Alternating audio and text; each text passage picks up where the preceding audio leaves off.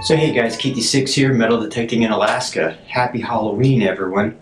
For the last several years I've been trying to write a book about all the crazy stories I've heard about in Alaska. And there are some crazy ones. One of my favorite stories is the one about what they call the Adlet. And that is the origin of the werewolf. Everyone thinks that it started in Europe, but it actually started in Alaska. So a long time ago, an Inuit woman here in Alaska was out picking berries. She saw a large red dog, and this large red dog was actually a demon.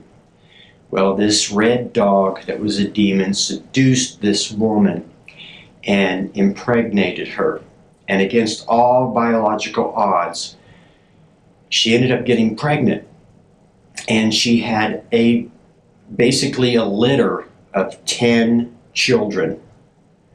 Now all of these children were all covered in hair, and they all had humanoid canine traits.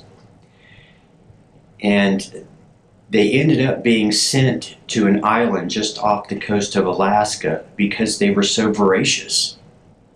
The grandfather would go and hunt and bring them meat so that they wouldn't have to go out and take a chance of being seen by other people. Okay, so the way this worked is the grandfather would hunt for meat. So every day, this big red dog, which was basically the dog husband, he was supposed to swim from the island to the mainland, where the grandfather would meet him, and he would fill boots full of meat and hang them around this big red dog's neck.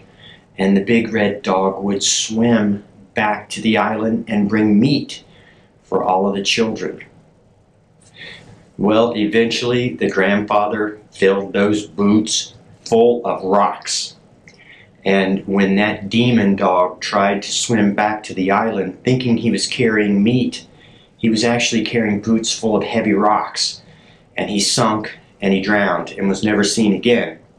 So the woman had to raise these 10 children, and she raised them until they were young adults. And at that time, 5 of them wanted to go and explore the world. So what they did is they crossed that ancient land bridge that went from Alaska over into Russia and into Europe. Now, as soon as they went over into Europe, that's when the European werewolf legend started. Well, the other 5 children stayed in Alaska, and they slowly became bloodthirsty, semi-cannibalistic warriors that are still roaming Alaska to this day. So if you're in Alaska and it's a full moon and you hear some howls, watch out for the Adlet. Don't be rude to any old people you may find or meet along the way. Could be one of the 5 Adlet brothers still in Alaska. Alright guys, I hope you enjoyed that story. It's one of my favorites. Happy Halloween, and I'll see y'all later. Everybody stay safe.